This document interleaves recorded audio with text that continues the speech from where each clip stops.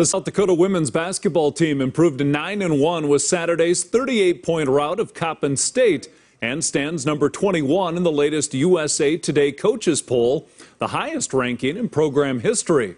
Tonight, the Coyotes continued a four-game homestand against Mount Marty. In the closing seconds of the first quarter, Mount Marty trails by 14 until Ali Kusha connects for three and joins the 1,000-point club.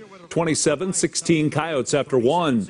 Second quarter, USD opens a quarter on a 13-0 run, including a bucket by Hannah Shervin. USD outscored Mount Marty 30-10 in the second.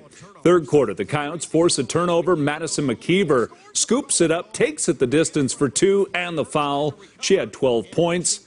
South Dakota outscored the Lancers 30-5 in the third and win big 110-39. SDSU continued non-conference play against Chattanooga.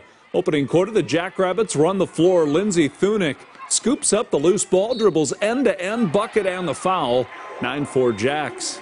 Few possessions later, SDSU works the ball inside out, where Thunick connects for three more of her 13 points. Jacks by 8. Second quarter, SDSU trails by 1 but continues to push the issue. Riley Cascio-Jensen spots Tylee Irwin, who banks through 2 of her 9 points. SDSU improves to 7-4 with a 71-56 win over the Mocs. An NAIA matchup featuring Dakota State and Dakota Wesleyan. Third quarter, DWU by 12 and counting. Michaela Karst bounces to Sarah Carr, who sinks a jumper. She had 17 points, 70-56 Tigers after 3. Fourth quarter, Dakota State has trimmed the deficit to single digits, but Kennedy Cheeseman dribbles twice and hits the jumper. Senior scored a game-high 31 points, Tigers by 11.